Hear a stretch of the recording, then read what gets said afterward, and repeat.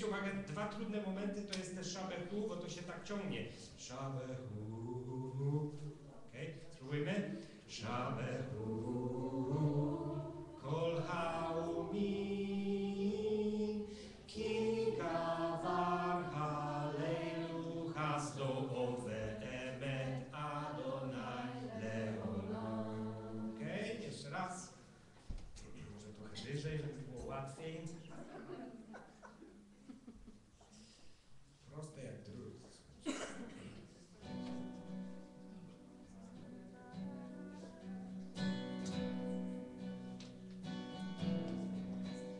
Halleluja Adonai, kol gorim shabehu, kol haumim, ki kavar halleluja stove emet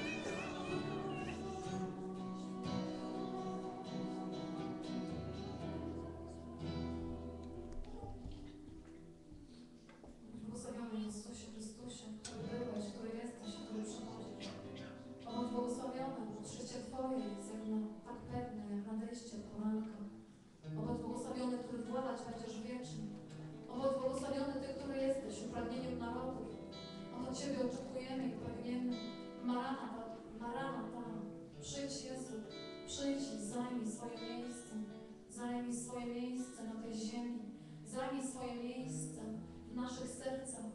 Maranatha, przyjdź Panie i króluj na wieki. Niech Twoje królestwo zamanifestuje się w pełni. Mieszkaj pomiędzy nami i niech Twój Ojciec zasiądzie w chwale swojej świątyni. Błogosławimy Ciebie, Jezusie, nasz bracie. Całujemy stopy Twoje. Kłaniamy się Tobie. Tyś ten, który oświeca nasze drogi, którego imię jest dobry pasterz. Ty jesteś ten, który wiedzie nas ścieżkami sprawiedliwości. Bądź błogosławiony, bo dzięki Tobie dojdziemy, bo dzięki Tobie osiągnąć możemy wieniec zwycięstwa. Chwalimy Ciebie i błogosławimy Ciebie w pełni Boża i w pełni człowieka. Amen. Amen.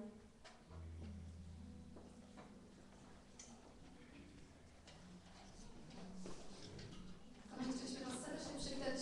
Kto dzisiaj dojechał? Bo już wczoraj rozpoczęliśmy pierwszą sesję. Może wyżej ręce. Obejrzyjmy się. Witamy serdecznie. Witamy Zieloną Górę. Witamy Dzierżonię prawie. Nie ma to oczywiście. Witamy. Kto jeszcze przyjechał z jakiegoś miasta? O, i Gliwice oczywiście. Witamy serdecznie. Wspaniale, że jesteście. My już wczoraj świętujemy obecność Pana Boga. Cieszmy Wam powiedzieć, że mieliśmy wczoraj naprawdę wspaniały czas. Czujemy się bardzo zachęceni przez Pana słowem, którym dzieliła się Terri. Mówiła wczoraj o tym, że może nawet zresztą streszczać to, o tym, że Pan nas prowadzi w takich różnych etapach i kiedy Jego ręka jest nad nami, to wtedy znajdujemy zaspokojenie, wtedy nasza dusza jest spokojna. On, który wiedzie nas przez podstawowe rzeczy, modlitwę, Biblię, ten, który wprowadza w nasze serce pasję, wielką pasję dla siebie, ten, który odkrywa w nas nasze powołanie i prowadzi nas też w takie miejsce ukrycia, miejsce, gdzie uczymy się na nowo Jego posłuszeństwa, przechodzimy przez kryzysy po to, aby w pełni stać się Jego, aby w pełni podążyć za Niego i powiedzieć: oto mój Pan, już nie ja żyję, ale On żyje we mnie. Witamy również tych, którzy słuchają nas przez internet, dlatego że jest podcast na żywo. Także, żeby nie tracić czasu, słuchajcie, chcemy Wam powiedzieć, jaki mamy plan. Teraz będzie sesja Terri. Będzie miała około 2 godzin, może 1,5 godziny. Potem zrobimy, ponieważ większość z Was przyjechała skądś tam, zrobimy przerwę, 2-godzinną przerwę obiadową. Można gdzieś tu wyskoczyć do 14 na obiad. Potem będzie kolejna sesja nauczania Terri. Potem będzie warsztat od 14 do 16, sesja nauczania. Od 16 zrobimy sesję stawienniczą, czyli będziemy 2 godziny się wstawiali, ale to będzie warsztat, więc Terri kogoś z Was poprosi, żeby tu śpiewał z nami i tak dalej, i tak dalej. Zapraszamy wszystkich muzyków i śpiewaków na tą sesję, ale też osoby, które chciałyby zobaczyć, w jaki sposób się trenuje zespoły uwielbienia.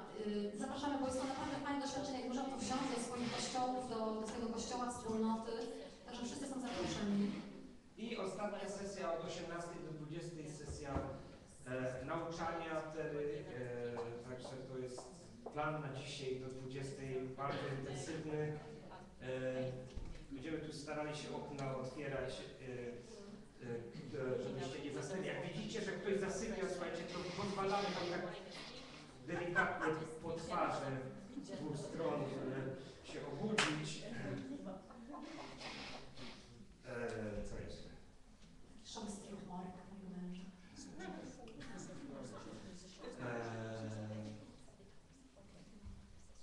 Amen. Witamy Terri. Kochamy Cię, cieszymy się, że z nami jesteś. Brawo. Witamy. Kogo nie było wczoraj, możemy powiedzieć tylko tyle, żałujcie, ale możecie sobie to odsłuchać na internecie.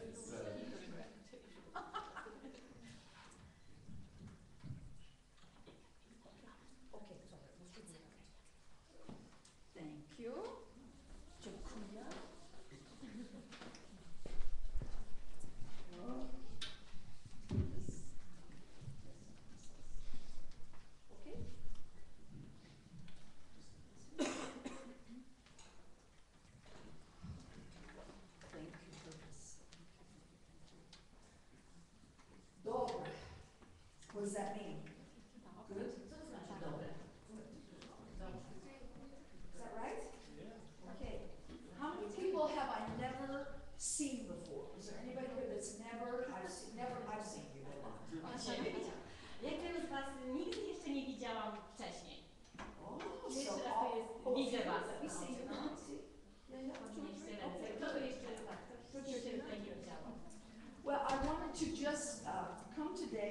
you a little bit about what it means to be a prophetic worshiper.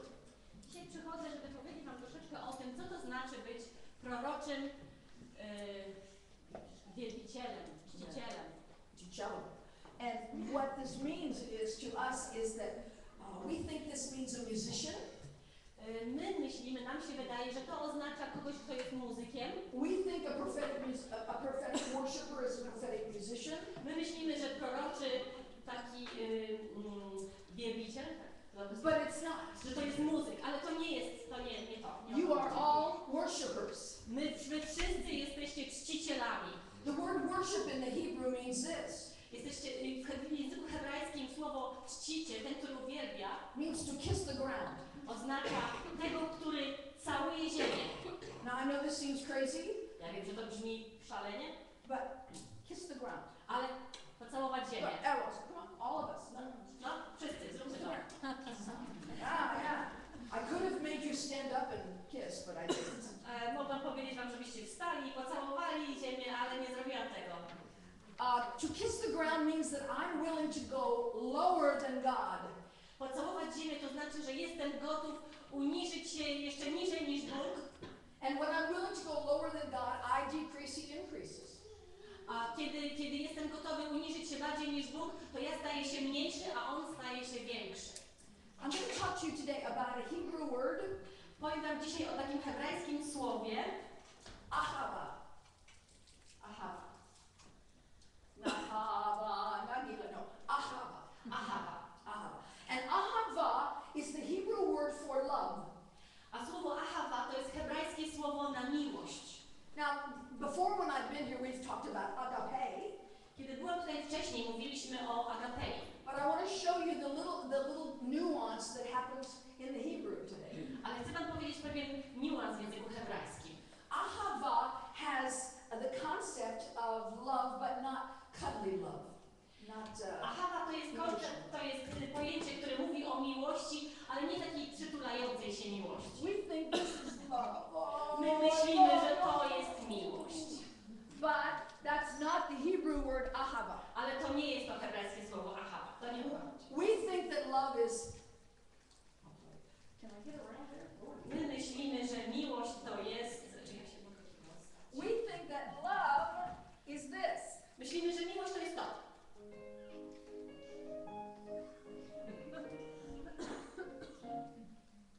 Yeah? Yeah. But this is not God's word ahava. Ale nie to oznacza to Boże słowo ahava. Now, the last time I was here, I talked to you about a little bit about a thing called pictographs. Ostatnio, kiedy tutaj byłam, mówiłam chyba Wam troszeczkę o piktografach. Pictographs are symbols that the Hebrews used originally instead of letters. Piktografy to takie symbole, które kiedyś Żydzi używali zamiast liter. This word ahava has a little man. To słowo ahava to ma takiego człowieczka. And when they would write ahava in ancient Hebrew, they would write this little I man. kiedy w starożytnym hebrajskim chcieli właśnie wyrazić słowo ahava, to robili takiego człowieczka. And then they would draw this little box. A potem rysowali takie to niby pyłeczko. Now, this symbol right here is the symbol for he. Ten symbol tutaj to jest właśnie symbol oznaczający he. He looks like this. He wygląda tak. I've seen something.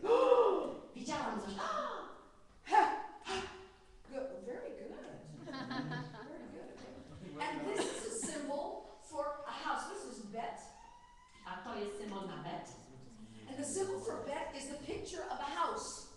I symbol na bet to jest obrazek domu. The symbol for a house is actually the picture of a tent. This is the picture of a tent if you're looking down from heaven on it. I dokładnie symbol domu to jest symbol namiotu, na który się patrzy z góry. When it says in the beginning that God created heavens and earth and He created the idea of family, He put them in this little house. Kiedy czytamy na początku, że Bóg stworzył niebo i ziemię i stworzył człowieka, to umieścił człowieka jakby w takim domu. One of the things that I love about Poland, To, co mi się bardzo podoba w Polsce, is that you're very house people-y. to, że jesteście takimi ludźmi, takimi donatorami, lubicie dom. So last night when I slept in the bed at Marcin's house. Wczoraj, kiedy spałam w domu Marcina, this word ahava came to me. to właśnie to słowo ahava przyszło mi na myśl. Because ahava means look Bo ahava oznacza patrzeć towards na the household. domostwo. Household. Now the house is different, that's a building. Dom to jest coś innego, to jest budynek. But household is the family inside of the building. Ale domostwo to oznacza rodzinę, która jest w tym domu. When it says we're from the house of David, Kiedy mówiono, że ktoś mówił, że pochodzi z domu Dawida, it means we're in the household of David. to oznaczało całe to domostwo Dawida. Jesus said, in my Father's household, Pan Jezus powiedział, w domostwie mojego Ojca there are many mansions. jest wiele mieszkań. It is not just one building, it is, go ahead, I'm sorry. To nie jest tylko jeden budynek, It is the idea that in Jesus' family, every one of us are his mansion. We are his dwelling place. chodziło o to, że w rodzinie Pana Jezusa każdy z nas jest Jego domem, Jego miejscem, gdzie On mieszka. If I'm going to be a worshiper, a prophetic worshiper, I have to understand what God's ahava looks like. Więc jeżeli ja mam być prawdziwym proroczym czcicielem, tym, który wielbi Pana, to ja muszę wiedzieć, jak wygląda Boże ahava, Jego domostwo. Now, I'm a product of the charismatic movement. Ja jestem owocem ruchu charyzmatycznego. Anybody in here ever been through a charismatic church before? Just okay. Ktoś z Was kiedyś tutaj kiedykolwiek przeszedł przez Kościół charyzmatyczny, był w nim. Now, as a charismatic, I love all the things that we do. Jako charyzmatycy ja lubię jedną rzecz, którą robimy. I love all the gifts. Ja lubię wszystkie rzeczy. Lubię te wszystkie dary. I love all the loudness. Lubię ten Wow! I love all. ten hałas, tak? But the reality is, the charismatic movement got stuck. Ale okazuje się, że ruch charyzmatyczny się gdzieś zatrzymał. It got stuck in all the fun. Zatrzymał się w tej zabawie. Whoa! And we call all that, if we had lots of fun at church, I jeżeli mamy dużo zabawy, we call that loving God. to nazywamy to miłowaniem Boga. But the reality is that God's idea of love is He likes this, and I do too. Ale w rzeczywistości Bożym zrozumieniem miłości jest, owszem, jest też ten fajny hałas, ja też to lubię, But His concept of love is different. ale Jego koncepcja miłości jest czymś innym. It is not with emotion. To nie jest emocje tylko. When it says God so loved the world, Kiedy napisane jest, że Bóg tak umiłował świat, it doesn't mean He had this warm fuzzy. to nie znaczy, że On miał takie jedno fajne uczucie. It doesn't mean I so like Anya. Oh, I so love Anya that I O, gave ja my tak son. kocham Anię, No. ja tak kocham Anię i ja dam mojego syna. It actually means, stay right there, it means that I am going to look out for her in the household of God. To znaczy, że ja będę szukał i wypatrywał jej, żeby ona znalazła się w domostwie Bożym. So what God's love is different than we perceive it, Więc to, czym jest Boża miłość, to jest co innego niż my to rozumiemy. because God chose the Hebrew people Bo Bóg wybrał naród żydowski, to give the Torah, give the law, give the word. aby dać im Torę, dać im prawo, dać im zakon, słowo. And I said that last night. Jesus is not, or was not, or shall never be a Christian. I powiedziałam wczoraj, że Jezus nie był, nie jest i nigdy nie będzie chrześcijaninem. When he talked of love, he knew what ahava meant. Kiedy On myślał i nauczał o miłości, On wiedział, co oznacza ahava. He knew that it meant looking out for people. On wiedział, że to oznacza szukać ludzi. This also can be interpreted, it means to give towards. To może być również interpretowane. To szukać może również oznaczać dawać w tym kierunku, dawać na domostwo. Doglądać. Yes, okay. So when it says love ahava, it means giving life to the household. Więc kochać oznacza dawać życie domostwu. Now last night, after the meeting, we all went to Martine's house and Eva, and we had pierogi. Po wczorajszym spotkaniu udaliśmy się wszyscy do domu Ewy i Marcina i jedliśmy pierogi. People say, well, that's different than worship. Worship would be as good. Ludzie mówią, to już jest co innego niż uwielbienie, bo uwielbienie to jest When I'm supposed to stand back here, sorry. When they laid those pierogi in front of me, kiedy oni położyli przede mną talerz z pierogami, put the sour cream on, polali śmietanką and a salad on the side, i jeszcze sałatkę położyli obok, cup of tea. i filiżaneczkę herbaty. That was ahava, To było ahava, because they were looking to give me life. bo oni doglądali tego, żeby dać mi życie. I had food on the plane, Ja miałam jakieś jedzenie w samolocie, which didn't give me life. ale nie przyniosło mi życia. But when I sat in front of the pierogi, Ale kiedy usiadłam przed pierogami, so ahava means to give towards the household. a więc ahava oznacza dawać na domostwo. When it talks about giving, Kiedy mowa jest o dawaniu, it has everything to do with the opposite of what we are. to oznacza dokładnie odwrotnie to, czym my jesteśmy. Now Mark 12. W Marku 12, Do you want to just translate it to read it here or from yours? Mark 12 verses 28 through 34. 28 do 34. Now before we get any further here, besides ahava, Zanim pójdziemy troszeczkę dalej, to oprócz tego słowa i znaczenia ahava, we have to understand what it means to give. musimy jeszcze zrozumieć, co to znaczy dawać. The last couple of times I was here, we talked about some ways to give God praise. Ostatnim razem, kiedy tutaj byłam, mówiliśmy trochę o różnych sposobach dawania Bogu chwały. When we come together like this, we should be giving to God and to each other. Kiedy przychodzimy i zbieramy się w takim miejscu jak teraz, na takie spotkanie, powinniśmy być gotowi dawać Bogu i dawać sobie nawzajem. The word give To słowo dawać is connected to the word barak. jest związane ze słowem barak. The picture for the word give Ten symbol słowa dawać is this. wygląda tak. Now, these pictures that I have up here are symbols of what's going on in the word. The word give looks like this. This is give. I to jest, ja tam rysuję te rysuneczki, one reprezentują to słowo. To są symbole dla tego słowa dawać. This little symbol means it's supposed to be the picture of a little seed sprouting up.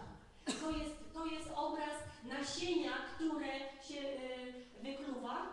This little X right here means marked. Ten znaczek oznacza Marked. naznaczony. And here is this next little seed again. It says giving life. A ten drugi symbol oznacza dawanie życia. Znowu to nasionko So rozwijające się. giving means to be one who is willing to, it's the power to give a gift. A więc to znaczy, to pokazuje moc do dawania daru. God so loved the world that he gave Bóg tak umiłował świat, continuing life. że dał, aby kontynuować życie. A little green sprout, like right now in Kansas City, some of the little bulbs are poking through. Maleńkie nasionko, jak na przykład teraz w Kansas City, niektóre już niektóre roślinki już kiełkują, już puszczają korzenie. They are beginning to give life again. Zaczynają dawać na nowo życie. So when we talk about ahava, it has everything to do with giving life. Kiedy mówimy o ahava, to oznacza dawanie życia. It also has to do with the idea of barak. Ale to także jest związane ze słowem barak. Martine, come here. Okay? I am God. Ja jestem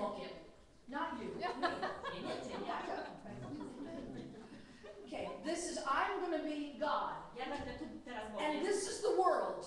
A to on jest światem, to jest świat. It says that God so ahava the world. Napisane jest Bóg tak, ahava, świat. He wanted to empower us to become worshipers. Chciał nas uzdolnić do tego, żebyśmy byli Jego czcicielami, That he baraked, he blessed us. że On nas on nas pobłogosławił. Barak looks like this. Barak wygląda tak. Stay right there. I'm God. Tu stój, ja jestem Bogiem. I bend my knee Skłaniam moje kolano, in order to give you the gift of life. żeby dać Ci dar życia. God bowed to us. Bóg uniżył się przed nami. Thank you. God bowed to us in order to give us life. Bóg skłonił się przed nami, żeby dać nam życie. Where is Philip? Is he in the? Jest tu Filip? Is he in there? Jest Filip tam? Can I go get him real quick? Mogę poprosić, żeby go You're gonna przyprowadzić? get him? You probably will come with me. Okay. Philip is a little bitty baby, Filip to takie małe dziecko. and Philip is he 2 years old? Ile on ma? Dwa latka? Is he 2? Who knows? To Oh, so he's thrilled. Yeah. Okay. oczywiście bardzo się cieszy, że go tu Now, this is a picture of what God did. To jest obraz tego, co zrobił Bóg. This is the world. You can sit down. To jest świat, ty możesz już The world doesn't want anything to do with God. Świat nie chce mieć nic wspólnego It z wants to Bogiem. go do its own thing. O, świat chce robić swoje.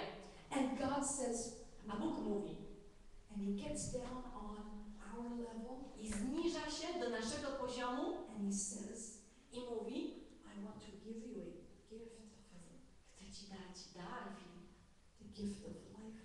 dar życia. And he doesn't know.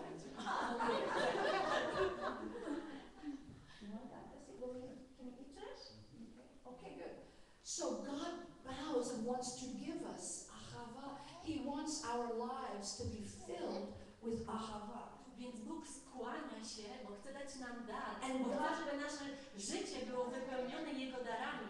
When you think God doesn't love you, picture him on his knees. Kiedy myślisz, że Bóg Ciebie nie kocha, wyobraź Go sobie na swoich kolanach. When you and I cry in worship, Kiedy Ty i ja wołamy do Niego w uwielbieniu, when we sense his presence, kiedy odczuwamy Jego obecność, it's because he's bowing to dlatego, że On się skłania, On uniża się przed nami. to give us, not to worship us, but to give us more of his life. Żeby nam dać, nie żeby nas wielbić, tylko żeby nam dać więcej życia. That's better. I to jest barak. And we just are like little children. We don't always take it well. A my jesteśmy tak jak małe dzieci. My nie zawsze dobrze na to He reagujemy. does not understand what just happened here. Bo On nie rozumie tego, co się tutaj właśnie He stało. throws the ball. I cannot get up. Who will help me? I am stuck. Would you ahava me? Thank you. Czy możecie mnie ahawa? Very nice. Okay. Thank you, Philip. Dziękuję, Filipku. Dziękuję. Here, take the ball. Weź piłeczkę. That's a picture of God's ahava. To jest obraz Bożego ahawa. Now, we looked at Mark 12. I think is where I had to turn. I patrzyliśmy, chciałam, żebyście otworzyli Biblię na Marku 12. And I want to read Mark 12, 28 through 34a. I od 28 do 34 przeczytam.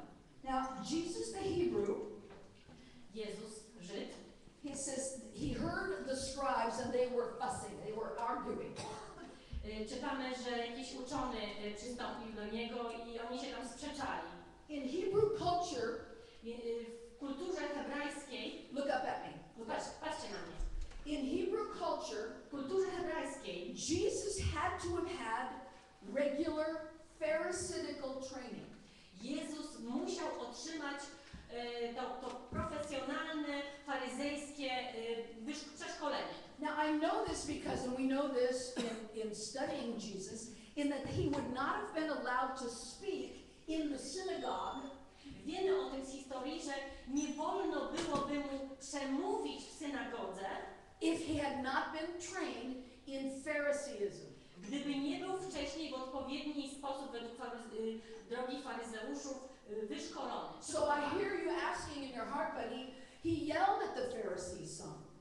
I już słyszę to pytanie w waszych sercach, jak to było, że bo czasami on krzyczał na faryzeuszy i on ich ganił. But in the Hebrew culture, Ale w hebrajskiej kulturze, when two scholarly Jews, Jesus and some others, got together, kiedy dwóch takich przeszkolonych Żydów, Jezus i jacyś inni, they would often argue back and forth. kiedy się tak ze sobą schodzili, to bardzo często się ze sobą wspierali. So we hear Jesus one time saying, "Oh, you brood of vipers." Więc czasami czytamy, jak Pan Jezus mówi na przykład do faryzeuszy, o plemię żmijowe. Now, what I want you to tell me, maybe you can tell me or you can tell me, what would you say if you were kind of arguing with someone that you loved? What Polish expression would you use? Powiedzcie mi, co Polacy, gdybyście byli w takiej sprzeczce, What would takiej you say? dyskusji i ktoś by... If what? If you were arguing with someone, but you loved them, but you were just arguing, you say, you Gdyby się z kimś sprzeczał, kielbasy, you sausage. kochasz tą osobę, ale się o coś tam wspieracie. Co byś jej powiedział? Jakbyś ją nazwał? No ona powiedziała kiełbasa. What would you say? There has to be Jakbyś something. nazwał, jakbyś się odniósł do tej osoby, z którą się sprzeczasz, ale którą kochasz? Głuptasie. Ania, Wuptasie. o ty głuptasie. Well, that's exactly what Jesus was saying to them. Dokładnie tak Pan Jezus właśnie się odniósł do tych faryzeuszy. He wasn't mad at them. He was saying, you silly little On nie snakes. był wściekły na nich, on mówi, o wy głuptasy, wy plemię. You little sausages. You little kielbasas. O wy kiełbasy. You little Polish sausages. Polskie kiełbaski. But Jesus was a Pharisee. Jezus był faryzeuszem. He would never have been allowed to speak in church if he hadn't been. Nigdy by mu nie pozwolono przemawiać w synagodze, w kościele, gdyby nie był faryzeuszem. So we have this context here in Mark, or what is it? Taki właśnie mamy tutaj kontekst tego rozdziału z Ewangelii Marka. And it says, and one of the scribes came and heard them arguing and recognizing that he had answered them well, and they asked him. I przystąpił jeden z uczonych w piśmie, który usłyszał, jak oni rozprawiali, a wiedząc, że dobrze im odpowiedział, zapytał go.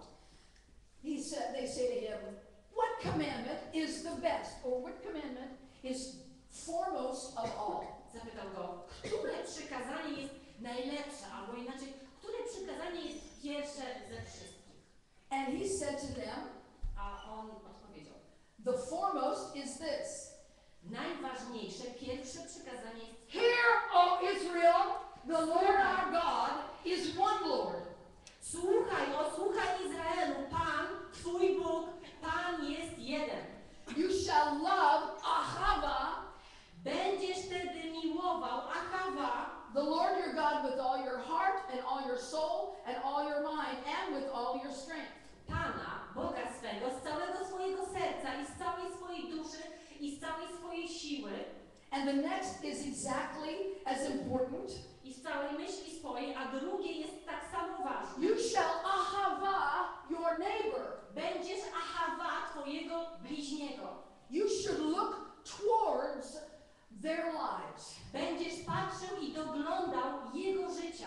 You should be one who gives and blesses, Ty będziesz tym, który daje i który błogosławi. who does not gossip, Tym, który nie plotkuje, one who gives ten, który daje. ahava. Będziesz tym, który daje Achawa. When I give ahava, Kiedy ja daję Achawa, I am becoming more and more what I was intended to be. to staje się coraz bardziej na podobieństwo tego, kim od zawsze miałam być. The thing about gossip is this. Jeśli chodzi o plotkowanie, to jest coś takiego. Gossip is meant to take something away from somebody else. Plotkowanie jest czymś, co zabiera coś od kogoś. Has anybody ever gotten a really good secret? Czy ktoś kiedyś z Was poznał jakiś taki fajny sekrecik? People say, I'm going to tell you this, but don't tell anyone. Ludzie mówią, powiem Ci coś, ale nie mów nikomu. Yes? Przeżyłeś kiedyś coś takiego? Yes? Yes.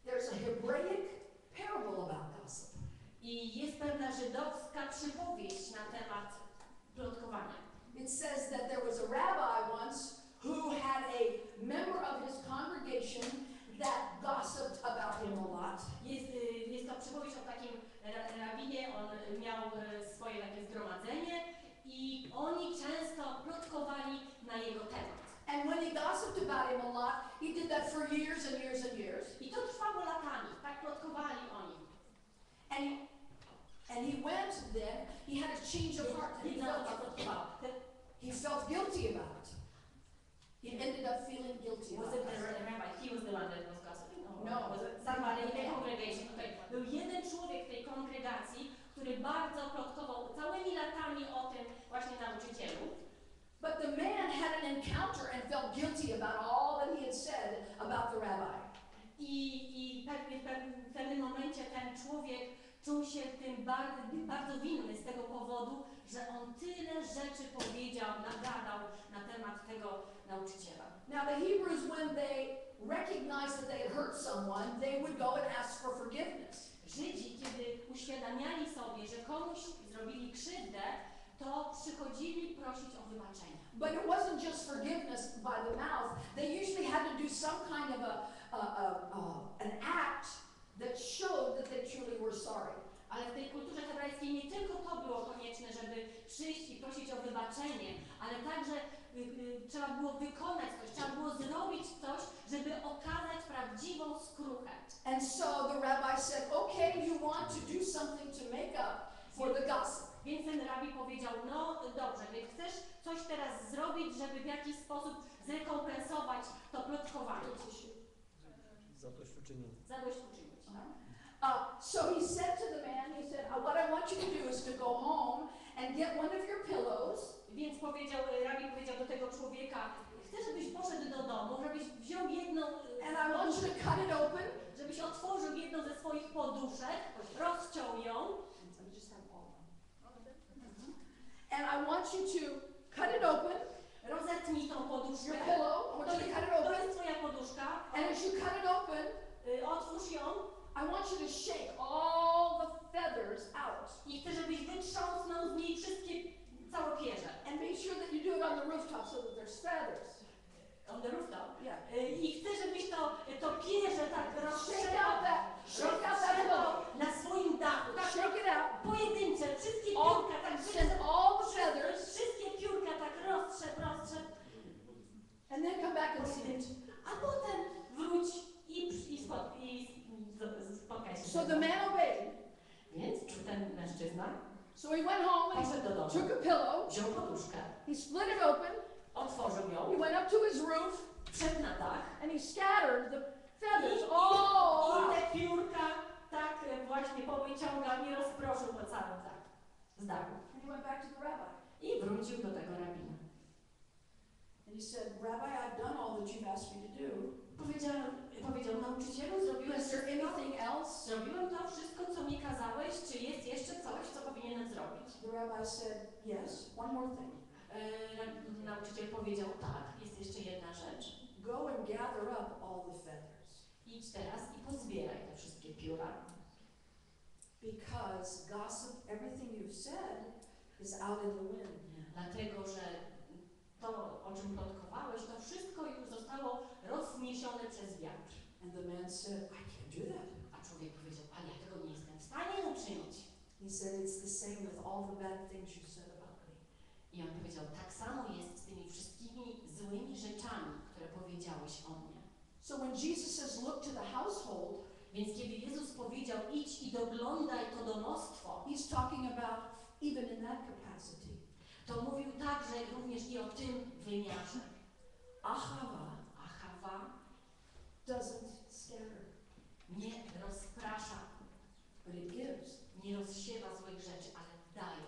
So Jesus says, in the middle of, I think I'm about verse 20 something, Więc Jezus powiedział, he says, you have the scribe said to him, you have truly stated he is one, and there is no one else beside him. Jakiś nauczyciel powiedział do niego wcześniej, prawdziwie powiedziałeś, że Bóg jest tylko jeden i nie ma innego oprócz Niego. And to love him with all your heart and with all your understanding, with all your strength, and to love one's neighbor as much is much more than all burnt offerings or sacrifices. I że Jego miłować z całego serca i z całej myśli i z całej siły, a bliźniego miłować jak siebie samego, to znaczy więcej niż wszystkie całopalenia i ofiary. Now I grew up Catholic. Ja wychowałam się w domu katolickim. And growing up Catholic, I know what it means to go to confession. I wzrastając w katolickiej rodzinie wiedziałam, uczono mnie, co to jest spowiedź i jak to praktykowałam. I know what it means to say the rosary and do penance. Wiem, co to znaczy modlić się na różańcu, wiem, co to znaczy pokuta. And all those things are important, I understand that. Post i ja te wszystkie rzeczy, one są ważne i ja je rozumiem. But if I go and do not ahava my God and my neighbor, Ale jeżeli ja żyję i ja nie ahava the rosary means nothing. Boga i mojego bliźniego, to różaniec nic nie Confession daje. means nothing. Spowiedź nic nie daje. Penance means nothing. Pokuta nic nie daje. And so I say to you this morning in particular, for us to be worshipers, we must embrace what God's ahava Więc is. chcę wam dzisiaj wytłumaczyć, że jeżeli mamy być tymi, którzy wielbią, którzy czczą Boga, oddają Mu cześć, to musimy rozumieć, co znaczy ahava. Okay, let's move on then, okay? Przejdźmy teraz dalej. The last time I was here, to ostatnio, I talked to you about two trees. Does everybody remember that? Mówiłam wam o 2 drzewach. Czy ktoś z was to pamięta? And for those of you that don't, I'll do it real quick. Dla tych, którzy nie pamiętają, szybciutko powtórzę. And I'm going to elaborate a little bit today. Troszeczkę też to dzisiaj dalej rozwinę jeszcze. First of all, Po pierwsze, the Hebrew says w hebrajskim jest powiedziane, that there were two groves of trees. They were not individual trees, they were groups of trees. że były dwa takie jakby zbiorowiska drzew. Nie 2 drzewa, tylko były 2 Why zbiorowiska do we drzew. behave like this? Dlaczego my się What is zachowujemy? wrong with us? Dlaczego my się zachowujemy i robimy takie rzeczy? Co jest z nami nie tak? Why can't I be what God intended me to be? Dlaczego ja nie mogę być takim człowiekiem, jakim Bóg zamierzył, żebym była?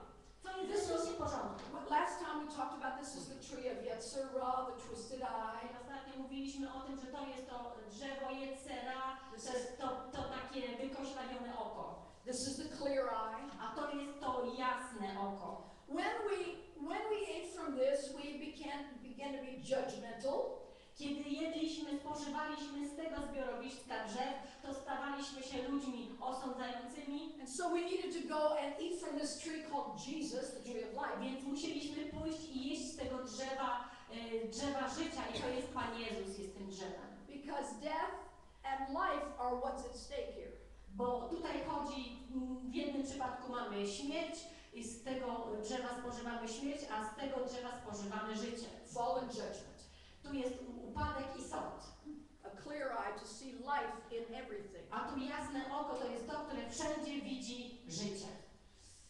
Now I'm aware in my country W moim kraju, I'm aware that denominations w moim kraju różne denominacje and various groups of people i różne grupy ludzi tend to be, mają tendencję do tego, they think of themselves as better than, żeby myśleć o sobie, że są lepsi niż. and I'm hearing as I'm talking to some of you again, that Catholics think that that Protestants don't have Jesus. I kiedy tutaj They don't know Jesus. rozmawiam z Polakami, the Protestants think that Catholics don't know Jesus. Yeah. Jak rozmawiam z Polakami, to mam takie wrażenie, że katolicy myślą, czy protestanci myślą, że katolicy nie znają And Jezusa. the Protestants think that the Catholics are crazy. I na odwrotnie jest to samo, że katolicy myślą, że protestanci And the Charismatics i na odwrót. think that the Lutherans are crazy. Charyzmatycy myślą, że luteranie z kolei mają coś nie tak. Because this tree causes us to not want to look towards the house of anybody other than us. Bo spożywanie owoców z tego drzewa śmierci powoduje, że my zaczynamy myśleć i jakby nie troszczyć się o żadne inne domostwo, tylko o swoje własne. This stuff inside of us from this tree make us want to only have our own little group. Kiedy spożywamy z tego drzewa, to sprawia, że stajemy się ludźmi, którzy chcą tylko zamknąć się w swojej własnej grupie. And we want to do things only our way, the way we've always done I it. my chcemy robić tylko swoje po swojemu, tak jak zawsze robiliśmy. Now when I go to Korea, Kiedy jadę do Korei, in Korea, when we say pray, Kiedy w Korei mówimy, módlmy się, everybody in the Korean church goes, Samakara, and they begin to just pray in tongues. to wszyscy w koreańskim kościele natychmiast zaczynają modlić się. Wow, they just pray like Zaczynają się modlić. and it's huge, it I sounds. to jest potężne, to naprawdę brzmi mocno. But when anyone wants to pray individually, Ale jeżeli ktoś się chce modlić indywidualnie, you can't hear it. to się go nawet nie słyszy. So the Koreans have trouble with the harp and bowl model Więc Koreańczycy mają problem z tym modelem harfy i czaszy. because that's not their culture. Bo to jest sprzeczne z ich kulturą. Because the Koreans believe that Jesus was a Korean. Bo Koreańczycy wierzą, że Jezus był Koreańczykiem. In the same way that the Polish people believe that Jesus was a Polish person. Tak samo jak Polacy utożsamiają Jezusa z Polakiem. In the same way that the charismatics think that Jesus was a charismatic. Tak samo charyzmatycy myślą, że Jezus był And the charyzmatyczny. Catholics think that Jesus was a Catholic. A katolicy myślą, że Jezus jest katolicki. And all of those different separations I come te from wszystkie this. podziały pochodzą, This says that I'm going to judge myself oznaczają, że ja będę osądzał samego siebie as better than you. jako lepszego. Będę uważał samego siebie jako lepszego niż ty. We have the Holy Spirit, To my mamy Ducha Świętego, but the Protestants don't. ale protestanci nie. But the reality is that God says his ahava Ale Bóg mówi, że jego ahawa is meant to break down those partitions. chce zniszczyć, chce zburzyć te wszystkie przegrody, podziały. I remember in one story in the New Testament, Jesus has his team, his fellows, and they're all coming. Pamiętam taką pewną historię z życia Jezusa, kiedy Jezus ze swoimi przyjaciółmi idą And they say, hey, i jego uczniowie mówią: those guys over there o, ci tam, aren't doing it like we do it. oni nie robią tak samo jak my. Wait a minute, those must be the Koreans over there. O, to są ci Koreańczycy. They don't do it Oni nie robią tak samo jak my. like we do. Tak jak my to robimy. And Jesus said, whoa. A Jezus powiedział: hola. Zaraz. If they're not against me, Jeżeli oni nie są przeciwko mnie, then they're for me. to oni są za mną. Because ahava is always looking towards the household. Bo ahawa to jest zawsze doglądanie domostwa. When it says, in my Father's house there are many mansions, Kiedy jest powiedziane: w moim domostwie jest wiele mieszkań, he is saying that you and I are his mansion. to on mówi, że ty i ja jesteśmy jego mieszkaniami. And in my mansion, I'm not going to eat kielbasa every day. I w moim mieszkaniu ja nie jem kiełbasy codziennie. And I'm not going to eat Korean kimchi every day. I nie będę jeść koreańskiego kimchi każdego dnia. I'm eating mashed potatoes. To znaczy będę jeść już And pizza. I Pizza. pizza. Pizza, yeah. Tak. The issue is that God, in my Father's household, there are many differences. Chodzi o to, że w domostwie mojego ojca jest bardzo wiele różnych mieszkań, But they're mine. ale one są wszystkie How many people in here jego. have children in their family, more than one child? Jak wielu z was ma więcej niż jedno dziecko w domu? Okay, in your household then, A więc w waszym domostwie, are those children exactly alike? czy te dzieci są dokładnie takie same? No, Nie. they're different. Są inne, są różne. The firstborn is usually very responsible. Ten najstarszy jest przeważnie bardzo odpowiedzialny. What's his name? Jak on ma na imię? Benjamin. Benjamin, because he's the firstborn, he's going to feel more responsibility in his life. Ponieważ Benjamin jest najstarszy, to on czuje na sobie brzemię odpowiedzialności. In fact, you know, we as Christians or charismatics, we say, oh, Lord, give us a double portion. To tak jak my charyzmatycy mówiliśmy do Pana, modliliśmy się: o Panie, daj nam podwójną porcję. But a double portion is only given to the firstborn. Ale to podwójne namaszczenie jest tylko dane temu pierworodnemu. The reason that the firstborn gets a double portion Pierworodny dostaje podwójne namaszczenie dlatego, is because they have double responsibility. bo ma podwójną odpowiedzialność. So when we say, oh God, give me a double portion, Więc kiedy mówimy: o Boże, daj mi podwójne namaszczenie, you're really asking for more work. to naprawdę prosisz o więcej pracy. So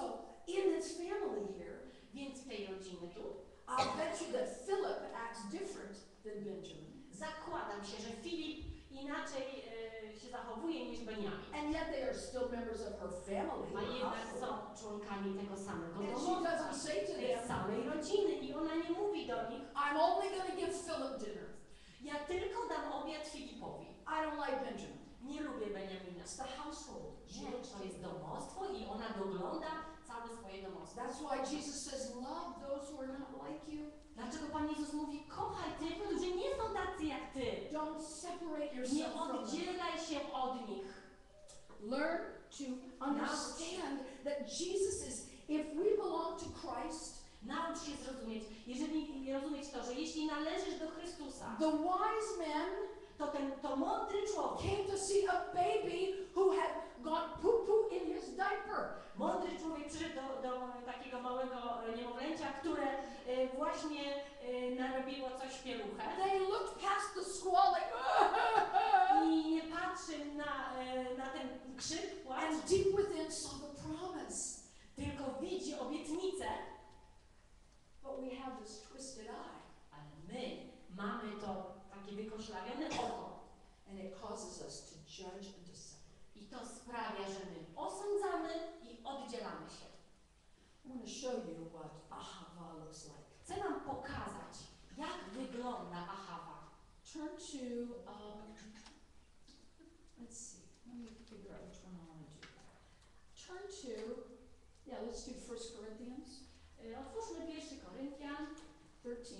13. Popular verse. Bardzo znany fragment Pisma. 1 Koryntian 13. Nobody preaches this much anymore. Nie słyszę ostatnio, żeby głoszono często na Everybody podstawie wants tego rozdziału. the new tickly thing. Wszyscy chcą te nowe rzeczy, takie ciekawe, nowe, fascynujące. Anointing. Namaszczenie, namaszczenie. We want something that makes us feel good about us. We don't want to look towards the house.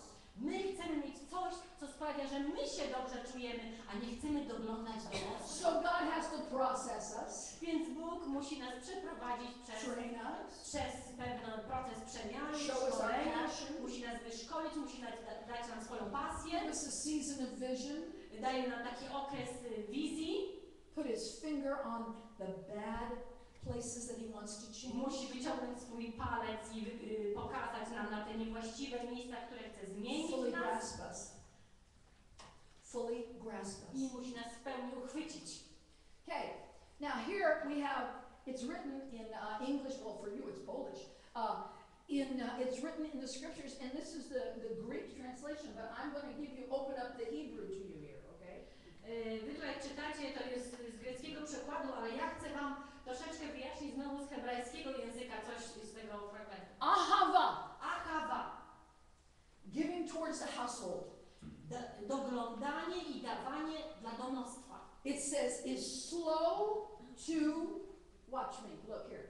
Let me get To the oznacza camera. pomału. Look at my nostrils. Let me Obserwujcie, get closer. Look. patrzcie na mój nos. Look at my nostrils. Patrzcie na moje nozdrza. I don't think you can see my nostrils. Nie, Can you tam nie flare widzę. your nostrils? Do this. Everybody do that. Zróbcie to, każdy mi to zrobi. He can do it. O, on potrafi to zrobić. Good flare. Dobrze, to jest dobre właśnie. Love is slow to flare its nostrils. Come here.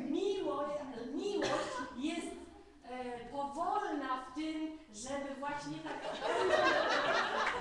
Love, ahava, is slow to go. Ahawa, Show them. nie spieszy się z tym. Ahava is slow to flare its nostrils, is what it says in the original. Dosłownie w hebrajskim to właśnie to znaczy, że miłość jest powolna i jest opieszała w tym, żeby właśnie tak.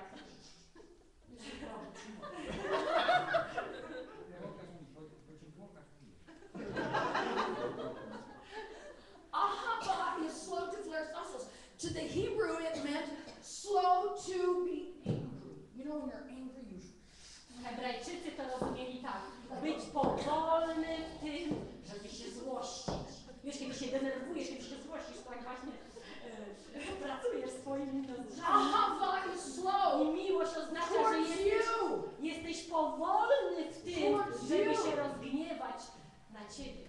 We think God is mad at us if we don't have a chili bump My in myślimy, church. że może z nami jest coś nie w porządku, że Bóg się na nas jakoś obraża, denerwuje, jeżeli my w Kościele nie Why odczuwamy, wasn't there a prophecy in church today? nie odczuwamy gęsiej skórki. Dlaczego dzisiaj nie było? God is angry at us. We didn't have a prophecy. Bóg jest zły na nas, bo dzisiaj nikt nie prorokował. Such a wrong view. To takie niewłaściwe spojrzenie. God is slow to Bóg jest flare his nostrils. powolny w tym, opieszały w tym, żeby się złościć, żeby swoimi nozdrzami. So, love suffers long, is slow. A więc miłość jest cierpliwa, czyli jest powolna w tym, żeby się gniewać. Ahava is kind. Ahava jest dobrotliwa, jest uprzejma. Kind. Now, the word kind in the Hebrew Jest uprzejma. To słowo uprzejma po hebrajsku, Means- dobrotliwa, useful. oznacza użyteczny. So, let's see, let me find a friend here. Znajdę tutaj kogoś When znajomego. Kiedykolwiek, When Eva begins to pick up around here, kiedy Ewa zaczyna tu zbierać te wszystkie piórka, she and I do this, this is, kiedy ona i ja robimy to, I'm looking towards the house. to jest She's helping. Ahawa, my doglądamy It's useful. domostwo. Ahawa jest użyteczna. God is willing to help you. Bóg jest gotów, żeby Ci pomóc. On jest Ahawa, jest użyteczny. We think he's distant and doesn't want to. My myślimy, on jest zdystansowany, on nie chce się w ogóle zajmować tymi rzeczami. Anyway, I'm passing that up, thinking of something, I don't want to do it. So love is, Coś mi przychodzi do głowy. ahava is useful. Więc Bóg jest Ahawa. Ahawa jest użyteczna. How could ahava work between a husband and a wife? Jak może Ahawa działać pomiędzy mężem i żoną? Kawa do łóżka rano. Coffee to in the morning.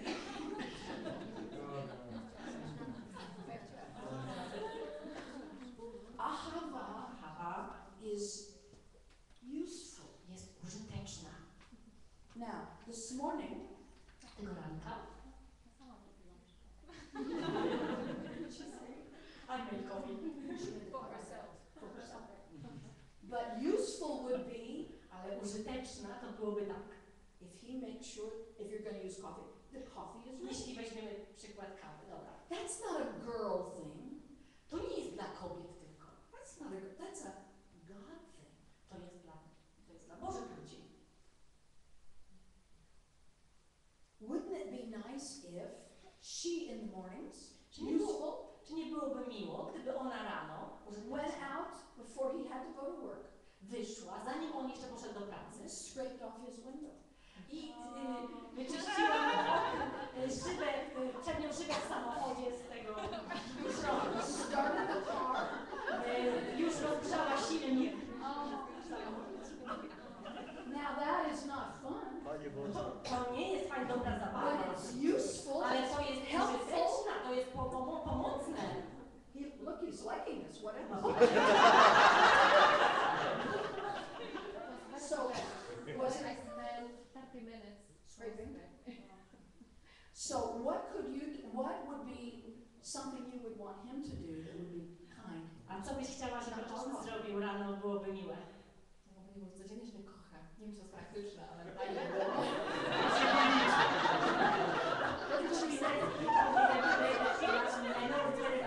Oh, very useful. Not useful. Twisted up. Yes, sir, Rob. What would be useful for you? Co byłoby użyteczne dla ciebie? Tea every morning. But both of those, that's not a girl or a boy thing. That's a God thing. To nie jest tylko coś dla kobiety czy coś dla mężczyzny, to jest dla Bożych ludzi, dla Bożego ludu. Ahava Ahawa. is useful. Ahawa jest użyteczna, jest praktyczna, pomocna. I can't do all of these.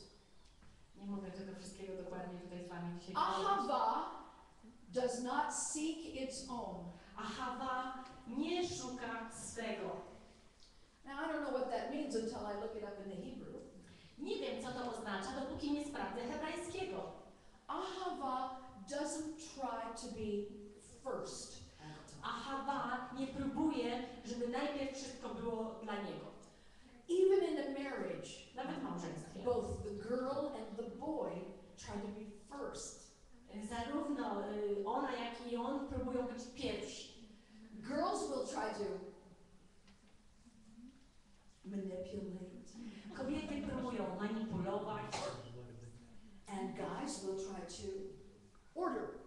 a mężczyźni próbują rządzić. And the girls, oh, you don't really.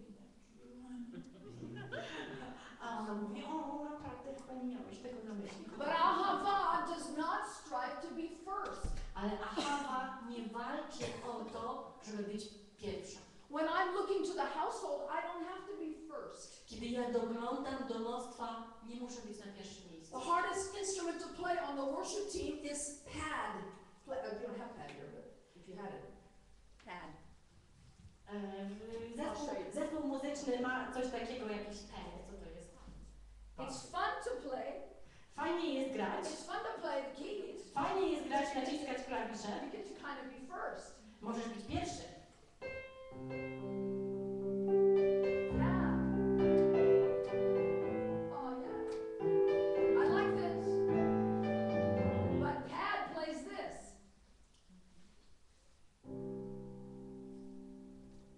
A Pet gra tak.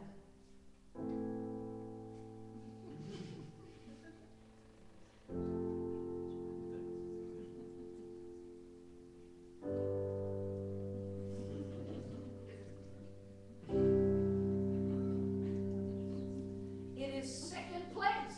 Bierze drugie miejsce, ustawia się później.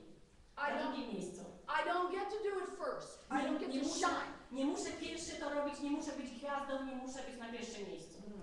Ahava Ahawa. is not easily provoked. Ahawa nie daje się łatwo sprowokować. We have lots of words for the word angry. Mamy wiele słów na określenie znaczenia złości, gniewu. Angry, Zły. angry, slow to flare your nostrils. No ten, co tak tymi nozdrzami rusza. If you really think about it. Musi się skupić. Angry is different than irritated, but it's the same thing. Zły to jest inne określenie niż poirytowany, ale jest tym też to samo. What irritates you about Eva? Co cię irytuje u Ewy? Face is red. O, czerwona twarz. Nic.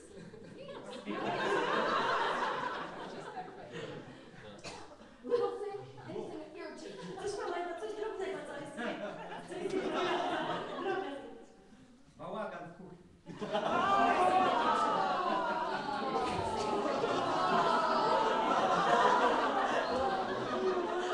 Okay. What irritates you? A ciebie co irytuje u niego?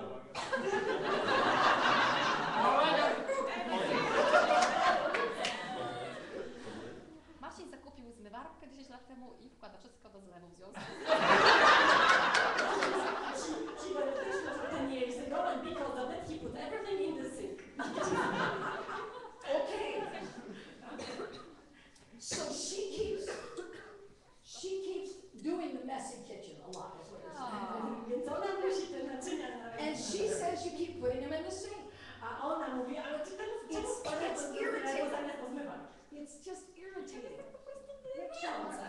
Takie drażniące. Makes me itch. Już nie wszystko swędzi, tak mi to irytuje. Ahava towards you doesn't Ahawa. do this. Ahawa do kogoś nie robi tak. He's not irritated Nie irytuje się. because you are not fully formed yet. Nie irytuje się, Ahawa nie irytuje się na ciebie, dlatego, że nie jesteś jeszcze w pełni uformowana. Let's do one more. Ahava bears all